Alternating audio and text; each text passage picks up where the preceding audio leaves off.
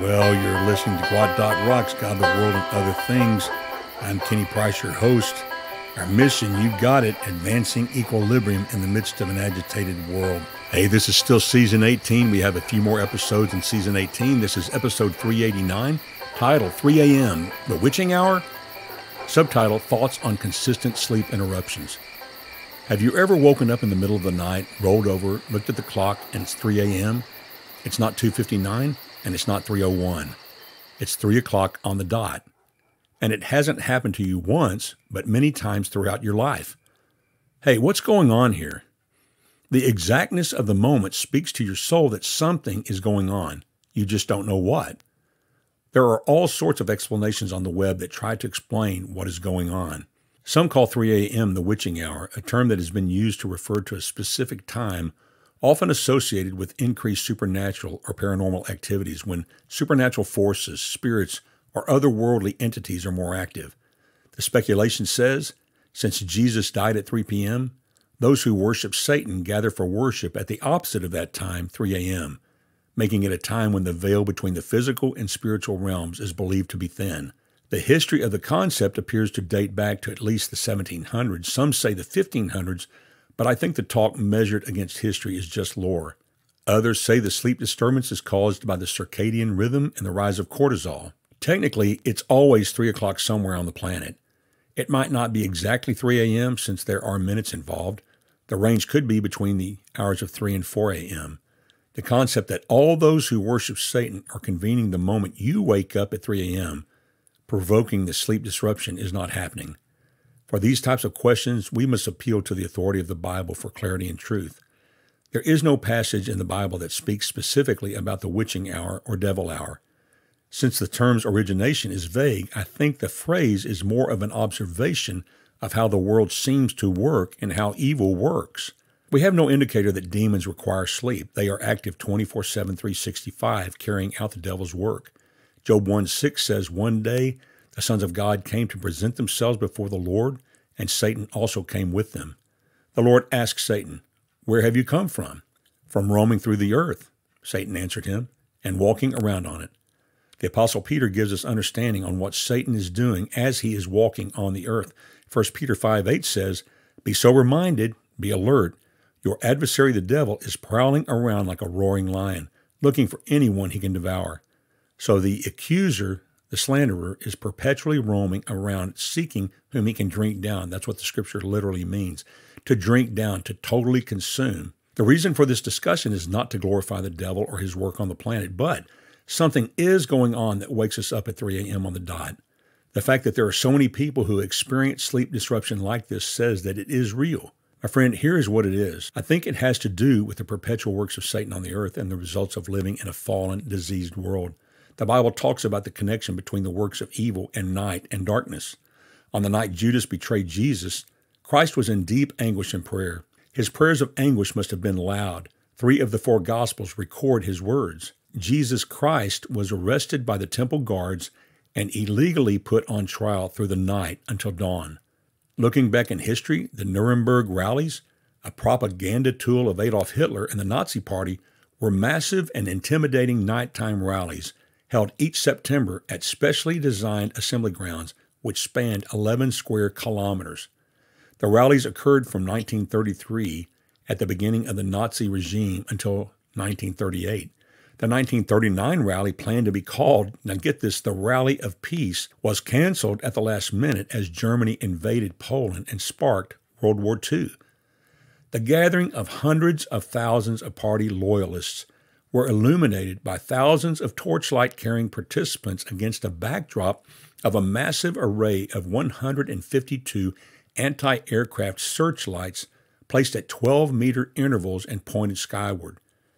The Cathedral of Light, as it was called, was designed by architect Albert Speer. The result was a gleaming wall of light encircling the rally and making it visible for miles around. The rallies, which were documented in Leni Riefenstahl's propaganda films, including Triumph of the Will, were meant as displays of unity, strength, and German commitment to the Nazi cause.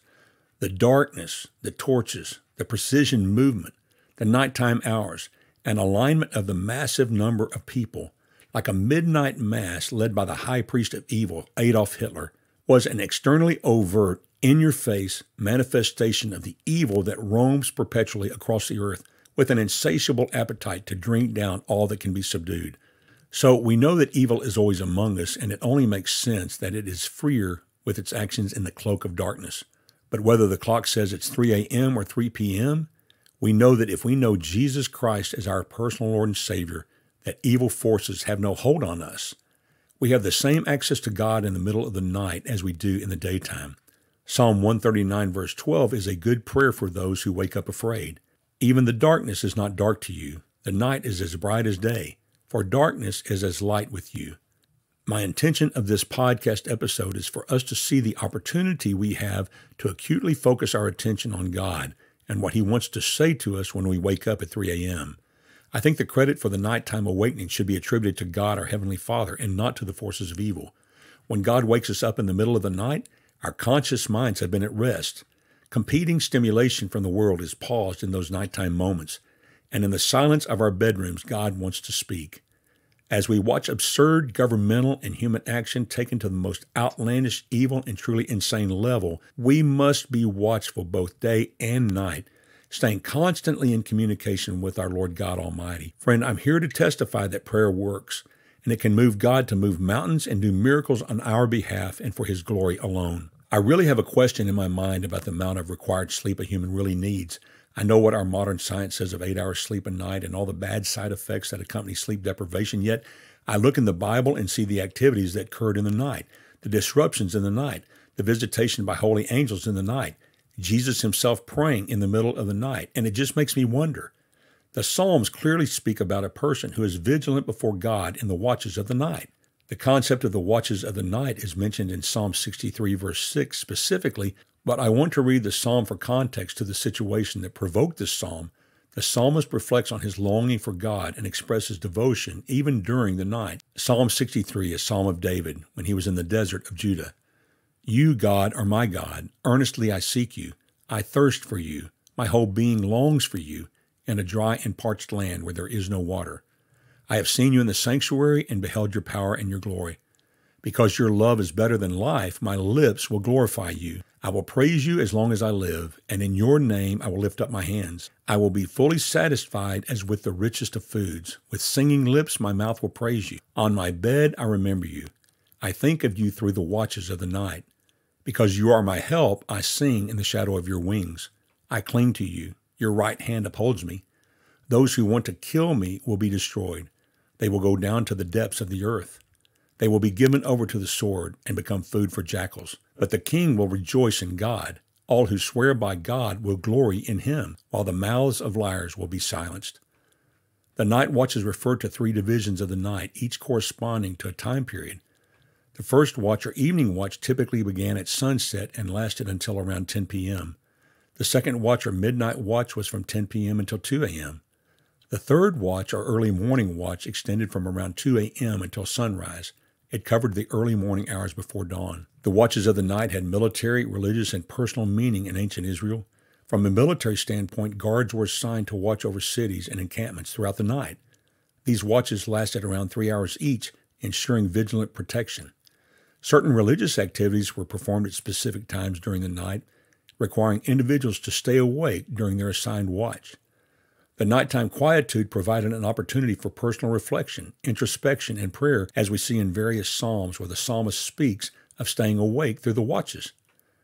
Psalm 63 verse 6 says, When I remember you on my bed and meditate on you in the watches of the night. Psalm 119 verses 147 and 148 reads, My eyes anticipate the watches of the night, that I may meditate on your word.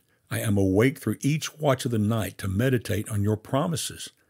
Psalm 134:1 says, Behold, bless the Lord, all you servants of the Lord, who stand by night in the house of the Lord. There is no place or time to go where God is not present. God is omnipresent. The next time you and I are waked up in the nighttime hours, we need to see it as a time to reflect on God and as a time for vigilant prayer, a time to contemplate, reflect, and remember God, an uninterrupted time of spiritual devotion and prayer.